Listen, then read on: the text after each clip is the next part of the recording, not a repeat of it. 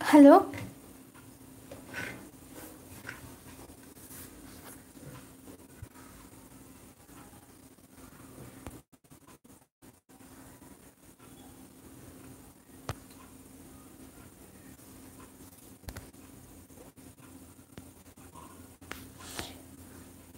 Hello.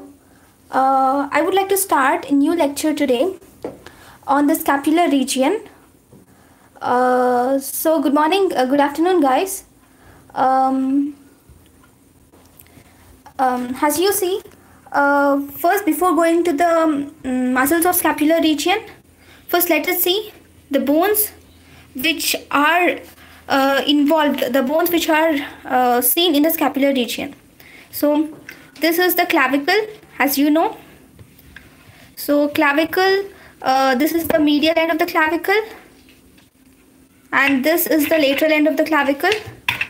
Laterally, the clavicle will be flattened, whereas medially the clavicle will be rounded. And this is the scapula. Scapula, it has anterior and posterior region. So if you see, this is the posterior part of the scapula with the spine of the scapula, and this is the acromion process. I think you can see this. This is the acromion process, and this is the coracoid process of scapula. This is the glenoid fossa, and this is the subscapular fossa. And here you have posteriorly there is spine of scapula, and this is supraspinous fossa, and this is infraspinous fossa, below the spinous process. This is the lateral border, this is the medial border. And if you see, this is the humerus. So humerus, here there is the upper end of humerus where there is head. This is the head of the humerus. Here this is the neck of the humerus. If you see, this is the neck of the humerus. And if you turn it, this is the anterior view. So if you turn it, this is the greater tuberosity of humerus here, if you see. And if you see, the lesser tuberosity of humerus is here. So, and this is the lower end of humerus. So first let us learn, so the main aim of this lecture is to learn the muscles of scapular region. So I would like to give you a view how the muscles of scapular region look like. So I think you can look at this picture now, right? You can see both the ends of the scapula. You can see scapula, humerus, and the clavicle, right? So first, the main muscle which is involved in the arm, the main muscle which is involved, which is the major muscle of the shoulder joint, is the deltoid muscle. Okay, so first let us learn what is the origin, insertion, nerve supply, and actions of the deltoid muscle. So I will just show you with these bones, and then I'll draw it so that you'll understand. So this is the clavicle. If my clavicle, it is something like this. If you see, this is the medial end, this is the lateral end. Medially there will be convex, and laterally there is concave, right? So deltoid muscle, I would like to keep it in the posterior position, all the bones posteriorly. So if you see, this is the medial end. Sorry, this should be like this. This is the humerus. This is the posterior part of scapula, and this is the lateral part. If you see, lateral and medial end. So it is something like this. If you see posteriorly, apart from muscles, okay, you see scapula like this. You see humerus, which is articulated to the head of the humerus, articulated to the glenoid fossa, and you will see clavicle here. It articulates with the acromion and coracoid like this, and medially it articulates with the sternum. I don't have sternum, so I'm just showing it like this. Okay, so where is the origin of deltoid? Origin of deltoid is from the lateral 1/3 of clavicle. So I'll take some papers and I'll show you how the deltoid muscle originates. Okay, so if this is the deltoid muscle, Okay, it originates from this is the clavicle, lateral 1/3 of the clavicle, that too not from the posterior one, anterior border. See, it originates from the anterior border of lateral 1/3 of clavicle. So it originates like this. Okay, it originates like this from anterior border and it curves itself. Okay, this is one origin, and it also originates from this is acromion process. Acromion process has two borders. This is the medial border, this is the lateral border. Okay, one part it originates from the anterior part of lateral border of scapula, whereas lateral border of clavicle, whereas the second origin is from the lateral border of acromion. So it originates like this. This is the second one. Okay, a lateral border of acromion process, and then it also originates from the lower lip of the crest of spine. So if you see, it has mainly three origins. So I'll just take 3 papers and let you know how this happens. So if this is the first origin, it originates from lower lip. Okay, this is the first origin, and the second, it originates from the lateral border of the acromion process. So it originates from here.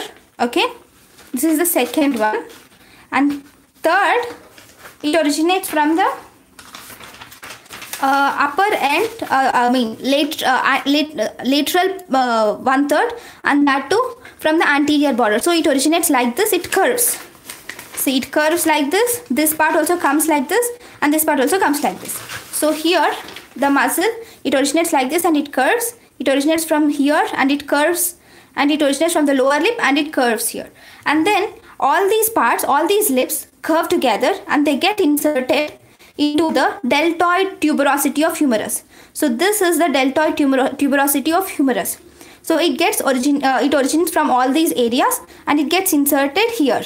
Okay, so this is about the deltoid muscle. So what is the nerve supply of deltoid muscle? It is mainly supplied by the axillary nerve. Okay, let me draw this again, just a small diagram so that you will understand it. The same thing, I'll draw it again. Okay, so if this is the clavicle, as I have said, this is the clavicle. Here you will have the acromion process like this, and here you'll have the humerus. Okay, now this is the lateral end. Okay, here you'll have the humerus, and here you'll have the lower lip of the scapula, and this is the scapula. It's a rough diagram. So where does the muscle originates from? As I have said, the muscle, it originates from the anterior border of lateral part of it, from here, number 1, lip, and then from the lateral border of acromion process, it is from here, and then from the lower lip of the scapula, it originates like this and it curves in this way and it gets inserted into the deltoid tuberosity, which is present in the middle part of the humerus. Okay, so this is about the deltoid muscle. Now the next muscle which I would like to teach you is the supraspinatus muscle. Okay, so posteriorly we will learn about each and every muscle which is there, and then we'll go to the anterior aspect later. So first, posteriorly you will have number 1, supraspinatus muscle. So this is the supraspinatus muscle. Here the supraspinatus muscle, it originates from the medial 2/3. This is the supraspinatus fossa. If you see here, there is supraspinatus fossa, which is around here. Okay, here you'll have medial 2/3 and lateral 1/3. Okay, in the medial 2/3 of supraspinatus fossa, it starts. Okay, so it starts in the medial 2/3 of supraspinatus fossa. That is the origin of supraspinatus muscle. So it starts like this and it goes like this and it gets inserted into the greater tubercle of humerus.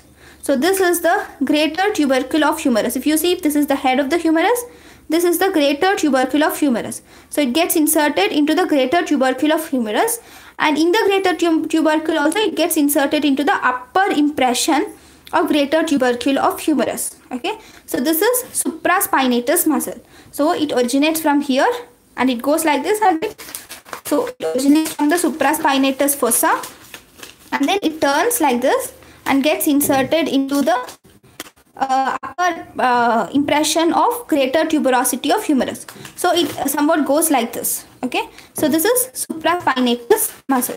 So what is the nerve supply of supraspinatus muscle? That is suprascapular nerve. Okay, suprascapular nerve. Now what is the next? The next muscle is infraspinatus muscle. So infraspinatus muscle, it originates from the medial 2/3 of infraspinatus fossa. So it originates here from the medial 2/3. So this is the medial part, medial 2/3 of infraspinatus fossa. So it originates in medial 2/3 of infraspinatus fossa and it gets inserted into the greater tubercle, same as supraspinatus, but it gets inserted into the middle impression of greater tubercle of humerus. So if you see, it starts from the infraspinatus fossa like this and it gets inserted into the middle middle impression of greater tubercle of humerus. So this is the course how the infraspinatus muscle is located. Now what is the nerve supply of infraspinatus muscle?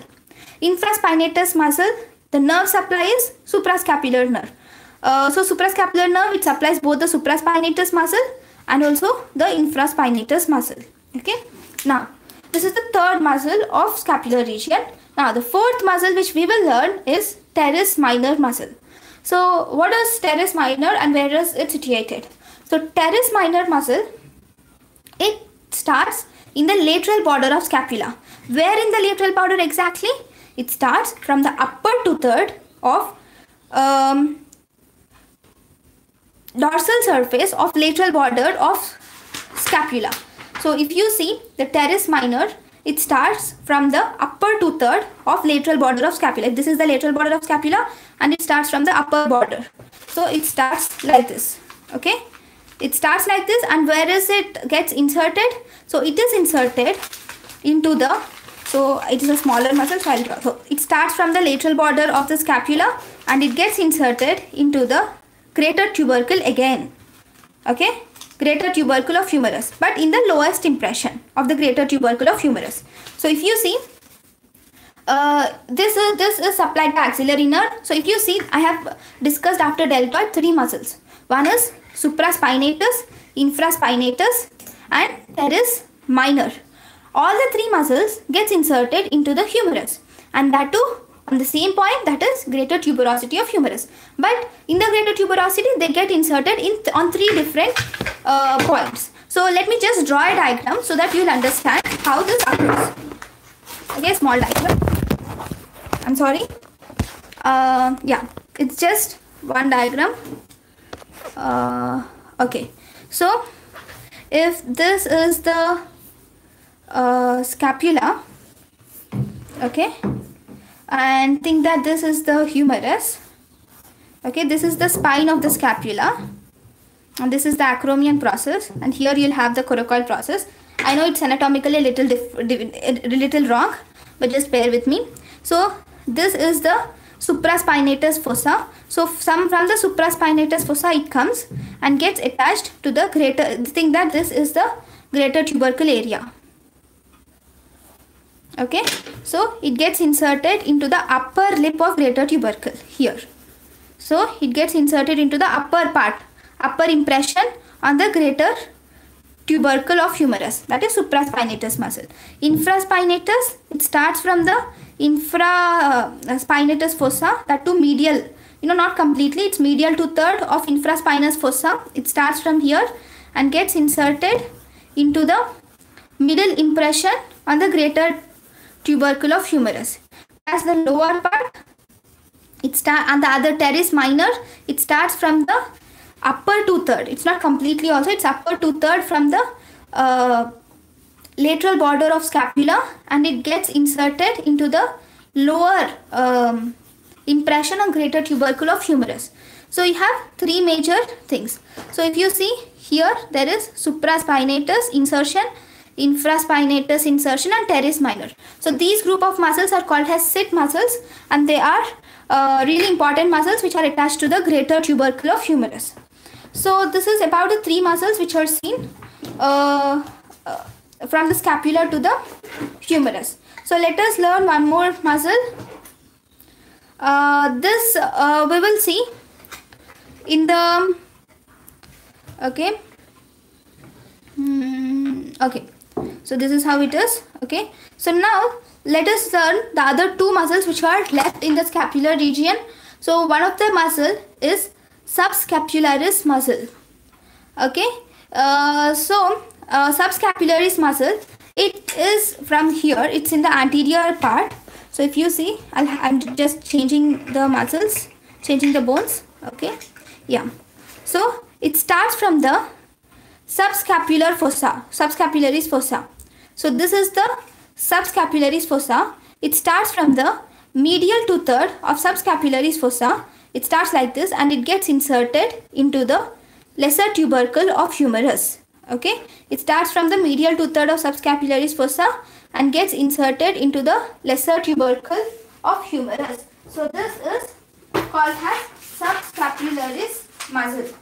Okay, it starts from this. If you wanted to see how it is, so it starts here from this in the subscapular fossa and it gets inserted. This is the lesser, this is the greater tubercle, this is the lesser tubercle. It gets inserted into the lesser tubercle. Okay, so this is how it works. So it starts from the subscapularis fossa and then gets inserted into the lesser tubercle of humerus. So what is the nerve supply? It is supplied by two nerves, upper portion by upper subscapular nerve, lower portion by lower subscapular nerve. Okay, so this is about the subscapularis. Now there is one more muscle which is important. So that is teres major muscle. This is seen on the posterior aspect. If you see, I'm just reversing everything. In the posterior aspect, if you see, I have already explained three muscles. One is supraspinatus muscle, infraspinatus muscle, and teres minor muscle. Okay, now let us learn where teres major muscle is located. So teres major muscle, it starts from the lower one-third of dorsal surface of see, this is the dorsal surface, this is the lateral border. So on the lateral border, lower one-third, so lower one-third of the lateral border of the dorsal surface of scapula, it originates and then it gets inserted into the bicipital groove. So if you see here, there is bicipital groove. So it gets inserted into the medial lip of bicipital groove. So this is the medial part. Medial head is located medially in the humerus. So medial lip is this one. So it gets inserted into the medial lip of the bicipital groove. So it's something like this. So it starts here and it goes downwards anteriorly and it gets inserted into the medial lip of bicipital groove. Okay, once let me show you again, like this. Okay, it's like this, lower part of the humerus and it gets inserted into the medial lip of bicipital groove. Let me show you in an anterior view so that you'll understand it. So this is the humerus. Oh, sorry.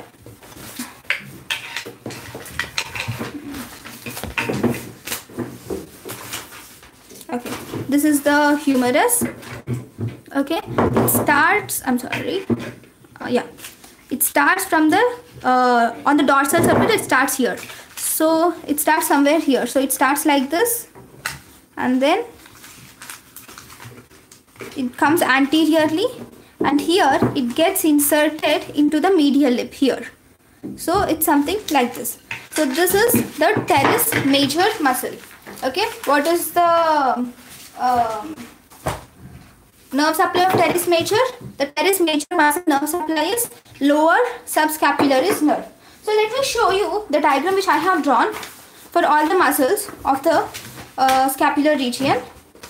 Okay, and I'll just wind up the class with this diagram. So if you see, this is the one which I have drawn. So this is the scapula. So this is about the deltoid muscle, and deltoid muscle, it is supplied by axillary nerve and it arises from the lateral 1/3 of the clavicle, that to anterior border. See, this is the anterior border, this is the posterior border. It arises from the anterior border, lateral border of the acromion process, and the lower lip of the scapula, okay, spine of scapula. So it originates from these areas, 3 areas, and it gets inserted into the deltoid tubercle, which I have shown. It's here, okay, deltoid tubercle of the humerus. So this is about the deltoid muscle. The other muscles which you see in the scapular region is posteriorly. This is the posterior part of scapula. This is the humerus. So one, supraspinatus, it originates from the medial 2/3 of supraspinal fossa, and it gets inserted into the upper lip of greater tuberosity of humerus. Next, infraspinatus, it originates from the medial 2/3 of infraspinous fossa and gets inserted into the middle impression on the greater tubercle of humerus. Whereas the other 2 muscles which are seen on the lateral border of scapula include teres minor and teres major. Teres minor, it is seen on the upper 2/3. This is the upper 2/3 of lateral border of scapula and gets inserted into the greater tubercle, that is the lower impression.